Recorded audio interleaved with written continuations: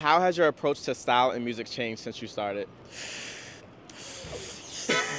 It's just growing. I've been evolving like a Pokemon. Is this like the second evolution, third, fourth? Third. Third evolution, okay. How about you? I'm like maybe at my 10th. Honestly, I evolve maybe like every week. I think it's cool to like be able to look back and like regret maybe things you've worn or like cringing at song lyrics and stuff and then just like doing better. What is your go-to stage look for performances? I always wear a moon boot. They're like the funnest to like bounce around in. Who did you admire for their style when you were younger? Honestly, my mom used to pull out the craziest like vintage outfits when she was young. I guess just like seeing people on the street who I was like, ooh. Well, shout out to mom. What fashion trends are catching your eye this season? Like accessories. Yeah, exactly. I love how it's just like maximalist. Everyone's just like popping on all of the jewelry right now and all of the charms, and maybe before I thought that that was a little extra.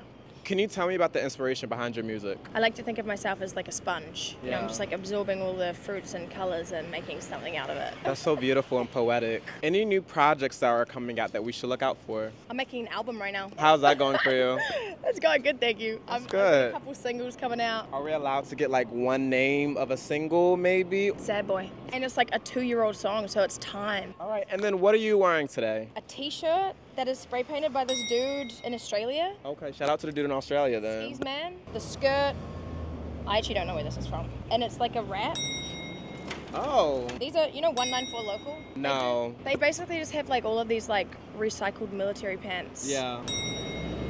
The hat, the laughing geisha. She made me a couple of customs for torso. And then your bag. It's Balenciaga. All right, enjoy the rest of your day. You too.